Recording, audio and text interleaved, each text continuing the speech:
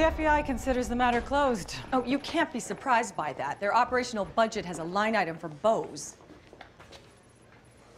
They like to tie up their cases with them. I got it, Hannah. I just didn't find it amusing. All I'm trying to say is it's a lot more complicated than they think. There are loose ends. Right. So our racist friends in Reclaim Our Nation, which I have to say a very catchy name for an ethno-state, they were trafficking in biological compounds that were synthesized at the DIY labs we found in Cambridge and Tampa. So where did the pieces come from? The pieces? The components. The little genetic bits they CRISPR together into their diabolical custom bugs. In this case, they come from a company called Genetical. The point is, the bits weren't ordered by the lab. They were ordered by another business, a brewery north of Boston. And you think, what, that this brewery is some sort of clearinghouse? That they send the bits to the lab?